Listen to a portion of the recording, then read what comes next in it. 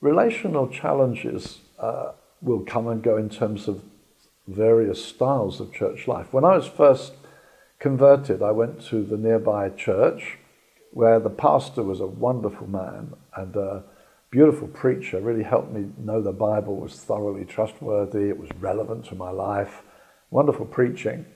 But there was a sign on the wall of the church which said, "Do not speak in the sanctuary."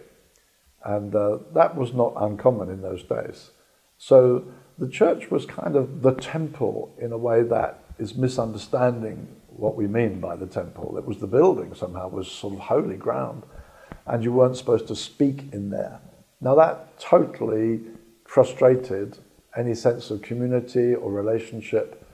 And for myself, coming out of a pagan world as I did, my friends, none of them were Christians. I'd grown through my teenage years as a thoroughgoing pagan. My parents were not Christian. Now I've received Christ. But how do you live this life? You go to church on Sunday, you listen to great preaching, and you don't meet anybody. You're not allowed to speak.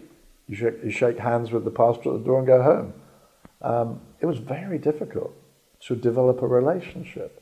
And so for us, we started meeting in homes, and all that formality went, and we could be just friends. We could be on Christian name terms. We could begin to share and begin to be part of one another's lives. And I think any kind of formality can cut us off from one another. And it tends to make, the word hypocrite means putting on a mask.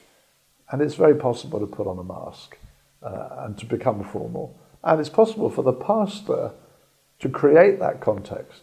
Who can get to know him? He's special. So how do we get to know one another?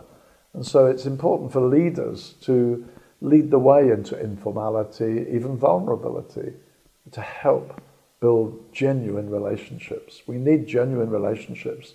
The world is more and more fragmented. Marriages are collapsing. Kids break their relationships with their parents. There's fragmentation on every side. The church should be a place where relationships are wonderful and I can be known and loved and cared for and helped here. So it's part of our message. We're a community on the move. We're a community where the church is a city set on a hill. It's light. And part of that light is the relationships we enjoy.